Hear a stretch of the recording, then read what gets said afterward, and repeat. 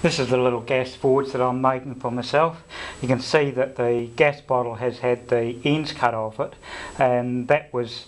because when I got the gas bottle from the scrapyard, it was the only one they had there, and someone had cut the top off it. But they had a whole lot of laser cut discs that were about 10 3/4 inches, and they were perfect fit for the piece that had been cut off the top. So I cut off the bottom as well, just to give myself two flat faces to work from, and went from there. So the first thing we did after getting those welded on was to cut myself a door in the front, and just by cutting it three sides and cutting most of the way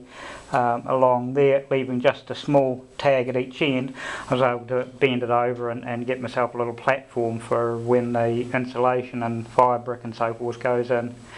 And the legs are just a piece of 1x8 strap. The handle on the top is it's a piece I cut out of some 1x3/16, so it's just a little bit heavier. And these tubes here are going to have a rod in here with a bar across it, so that you can, if you need to bring a rest out, 8-10 inches, if you're doing something heavier in there, that you've got a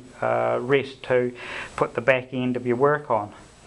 So at this stage what we need to be doing is getting the insulation here, which is due any day now, and then these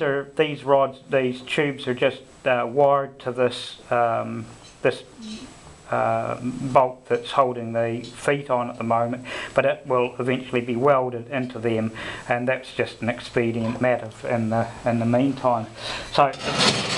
the back's been cut off, and it's just sitting